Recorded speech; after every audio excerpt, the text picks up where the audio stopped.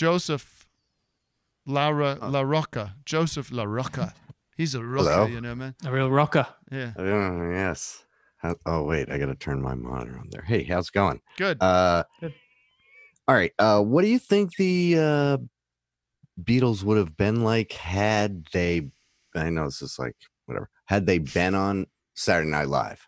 Like, I know, because like they obviously would have done sketches, or would it have been like, have you ever seen Frank Zappa on Saturday Night Live? And he's like, No.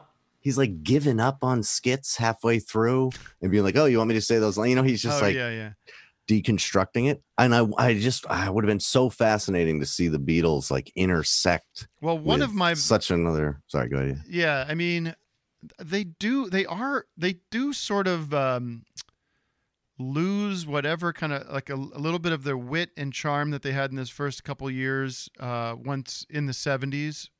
There's a clip, this is one of my favorite clips. It's so uncomfortable. Is John and Paul Simon at the Grammys introducing some like the best record or something like that. And they have this, it's like a written out comedy skit that somebody's written and it is a mess.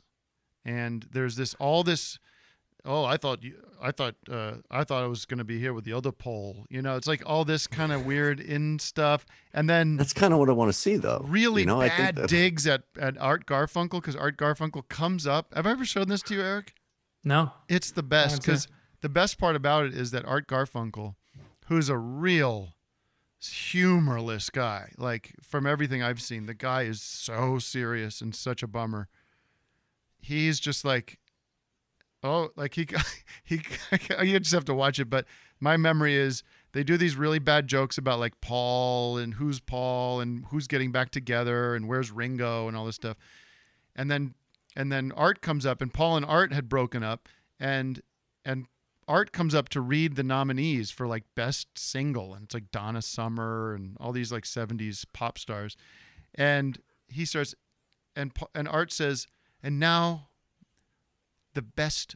the award for the best vocal goes to, and John goes, so serious. Like so serious. And Art goes, it is serious.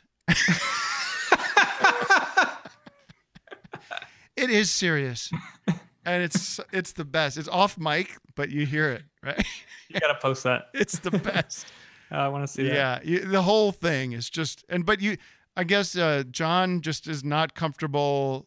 He doesn't feel very comfortable in front of the camera. He doesn't feel comfortable reading other people's lines. Yeah.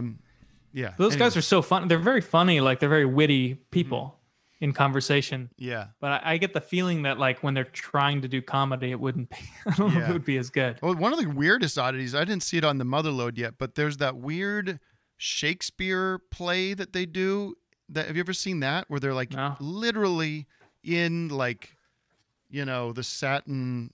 It's like from the Beatlemania heyday, where they're like doing this weird Shakespeare play on TV in like, Renaissance fair costumes. It's so fucking weird. It's got to be on that Motherlode. Anyways, we are just talking about whatever we want. We're completely off subject. I don't know if there ever was one. Okay, go ahead. Sorry. Go ahead, Joseph. Go ahead, Joe. No, because I have kind of an immature question, but I was thinking about it a lot today. How often do you think about the Beatles' genitals? And because I saw there was like this visual guide to the Beatles, and it like has all these iconographs, and I was like, who's the biggest member of the Beatles? Because we really only have data on John, right? John, who's cut? Right. John did some nudes. I did some research. It's kind of impossible not to have thought about that at least once. Right, exactly. I had this. My guess is that I had this disgusting thought this morning, Eric. That was that photo shoot shortly before John died. That's him and Yoko in bed, and it was like Annie Leibovitz, and there's I don't know if there's video of it, but it's them getting undressed and getting into and being naked together and making love for this photo shoot. And I kind of assumed that it was just staged, that it was just them like posing in different positions. But Was there a climax in that? Was there?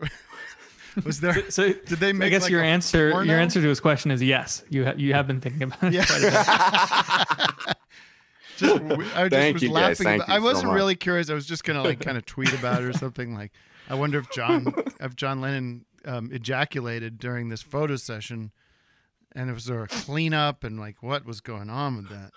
It's very gross. Fun to think about. There is a nude picture. Someone posted nude pictures of Paul McCartney, but it's not genitalia, right? It's just like you can see him in the bath. Yeah, there's not enough data. I think there's a Enough Ringo data, nude Tim. So wait, is there a Ringo nude? This is like your from the other day. Arian's wish. I all mean, of a I sudden. literally just searched Ringo nude. I got nothing. Nothing. There was a Nothing day. for there Not was- too late. There was a day when Greg and I were texting Mark all these nude pictures of John Lennon, just zooming in and very, very close images of his uncircumcised penis. All right, let's move things along. This is not the kind of show we Peace do and not like love. this. This is a peace and love show. This is not an X-rated show. It's for families.